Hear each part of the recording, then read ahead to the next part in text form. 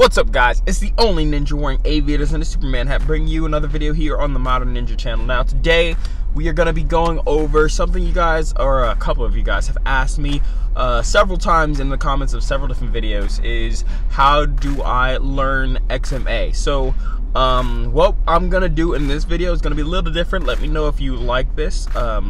But I'm going to be going through the process I use, the process I take when teaching myself a new trick. Now, granted, I am not starting from zero. I have a certain amount of tricks in my background. I've been taught certain things. I've had many years in martial arts training in general, and so I'm not starting from zero.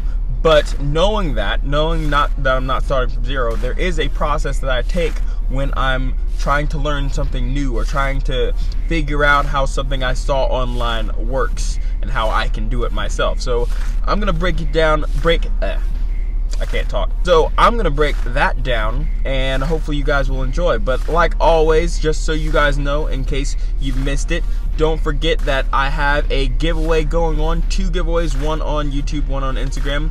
Both giveaways will be mentioned down in the description, so check that out if you're interested. But without further ado, let's run that intro.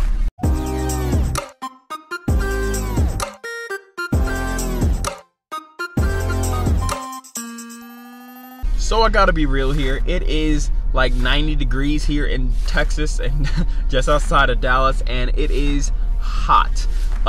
So because I don't want to get heat stroke, I'm gonna do 2 things. Number 1, I'm going to change my outfit because I literally just got off work.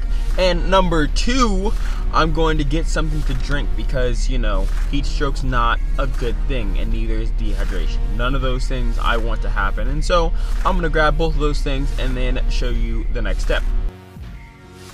Okay, so once you get your new change of clothes and some water, then you go out your backyard and get to it. First off, first thing you're gonna want to do is figure out what you're gonna want to practice. Maybe you know, maybe you saw something online that you want to do. Maybe you saw someone on Instagram or YouTube that you want to try out. Or maybe you don't know what you want to do and you just start off playing with your bow staff a little bit, or playing with whatever weapon you choose.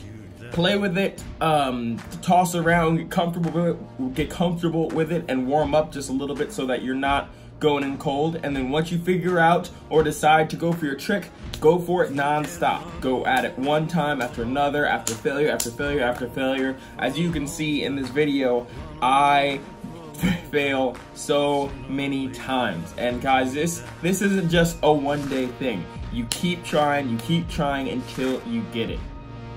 Now, that does not mean you don't take breaks. It is good every now and then for you to take a second, breathe, maybe try another trick that you're more comfortable with, maybe do something else just for a couple of seconds, a minute or two, just to kind of get your mind off of the trick you're doing, get your mind, you know, fresh, get your body fresh, and then go back to doing it. Focus on what you're doing, pick out your trick, and go for it non-stop until you get it. Now, your goal is to get it 3 times or more in a row. That is generally looked at as a good measure of having it down and being able to do it on command. If you can do it 3 times in a row, you can do it basically however many times you need to. But guys, this is, like I said earlier, not just a one-day thing. You spend hours, day after day, week after week, trying to get some of these tricks, especially for these harder ones. When you're just starting out, it will take some time to figure out. It will take some replanning, some maybe moving around, trying out different weapons with different weights that work for you. Like I did in this video, I ended up getting it with my lighter wooden white bow staff as opposed to my heavier, darker one.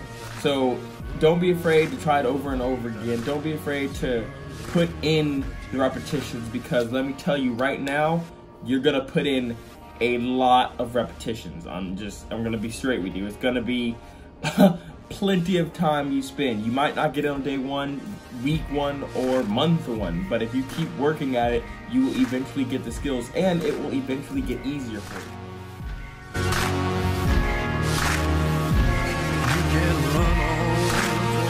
So guys, I hope you enjoyed this video. This is kind of a different video than the normal, where I go through like some of the processes that I take and I go through when I'm training and when I'm tricking. If you want to hear more about the techniques and strategies I take at training, or I imply when I'm training, then let me know. I'd love to do more videos like this. It's pretty cool. It's pretty fun. I was needing to train anyway, so it gave me a good excuse. But with all that said, don't forget to like and subscribe, and let me know down in the comments what you think about this video and what other videos you want me to see. But until next time, my name's DJ Moore. This is the Modern Ninja, and I'm out.